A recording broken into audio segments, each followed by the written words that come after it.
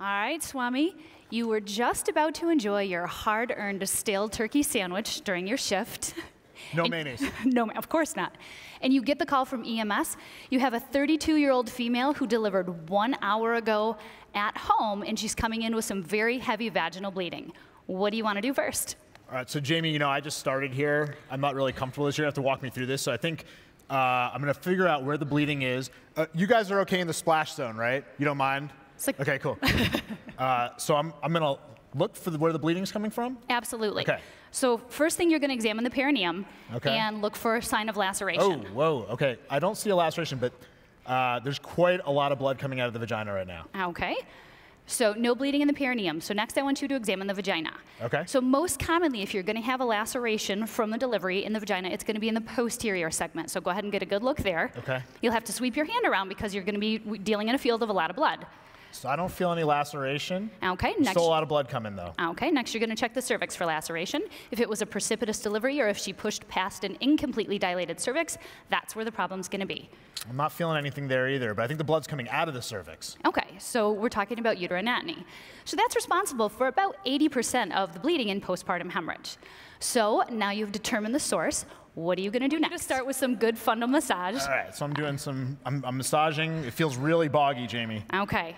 All right, so if you're not getting good compression with that, so I want you to reach your other hand inside, and you want to go all the way in. You want to insert your hand all the way into the uterus, and I want you to feel for retained products of conception and start clearing away the clots. Okay. So kind of scoop and pull out. All right. And once you get out all the available clots that you can get, I want you to put your hand all the way in there, and you're going to do bimanual compression. So how do you do that, Swami? So my hand is inside, and then I'm making a fist, and then I'm going to push against the uterus with my fist, and then I'm going to push down with my outside hand. Absolutely. Okay. See, you're getting this. All right.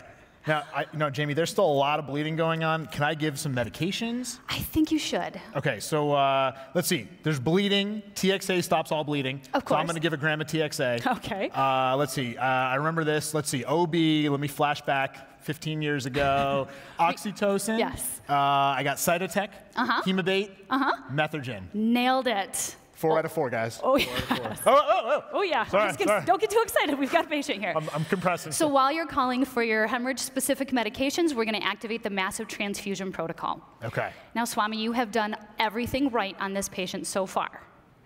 But she is still bleeding. So before this row here becomes the splash zone officially at this Gallagher concert, you need to stop this bleeding. What are you going to do next? All right, so I feel like, okay, so when I have a bad GI bleed and I got nothing left, we put a balloon in and tamponade. So can I take my glove, blow it up like a balloon, and stick it up there? With a turkey thing and a smiley like a big face on it? Can you do that? No.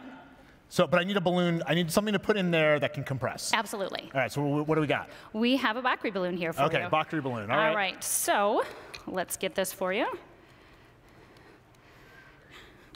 Here you go. It's a generous amount of lubrication.